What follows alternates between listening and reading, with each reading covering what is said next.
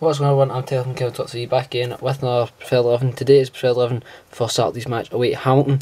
If you're wondering what this kind of new layout is, my brother basically got a Lenny a tripod for college. I thought I'd kind of try it out. I know this is my first ever time kind of using one of these, so this is kind of amateur stuff, but I'm sure we can get on with it. It just saves me kind of, it saves the camera shaking and that whilst I'm kind of trying to show the team and that. So aye.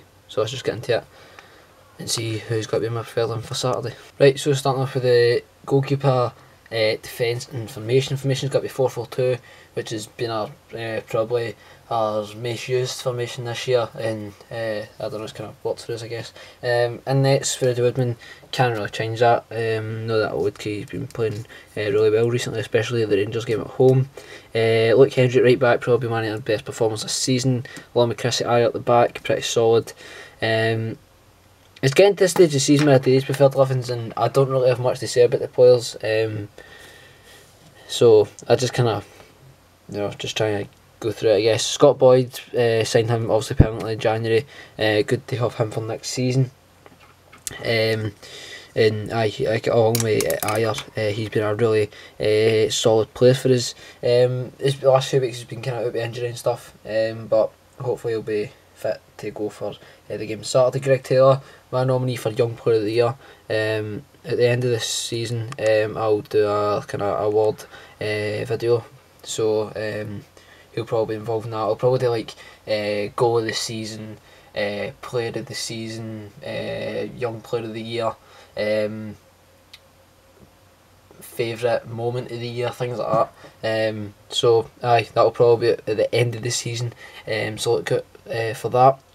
But aye, one of the preferred 11 into the midfield and 2 up top.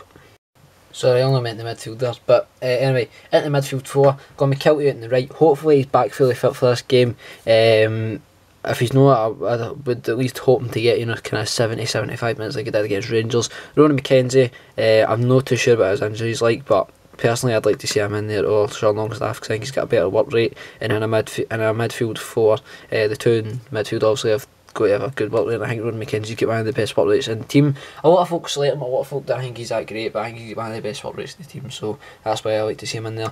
Guy Dicker, Guy Dicker, my pick for player of the year, keeps his place in midfield, and Jordan Jones at the left. Didn't have a great game against Hearts, scored against Celtic, and had a really good performance against Rangers, so hopefully we can take that form into the game on Saturday, and hopefully we can get 3 points. Into the 2 up front. So 2 up front are Chris Boyd, Connor Salmon.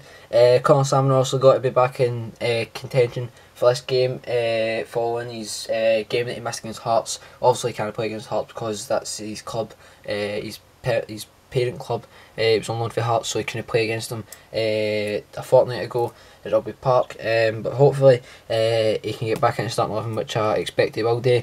Chris Boyd obviously had a few decent chances against Hearts. He had the header right at the end, he had the free kick that went wide of the post, and in an all night he could have had 1 or 2 goals, but he's always going to score goals, so you need him in that starting 11.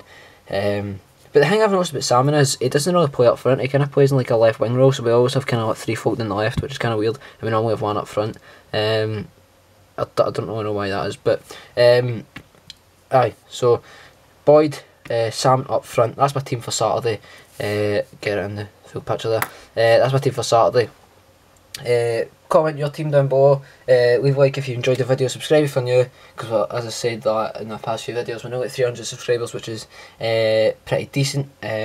Hopefully we can hit that by the end of the season. Bye. This is the end of the video. If you enjoyed it, please leave a like and subscribe, and I'll see you in the next one. Cheerio.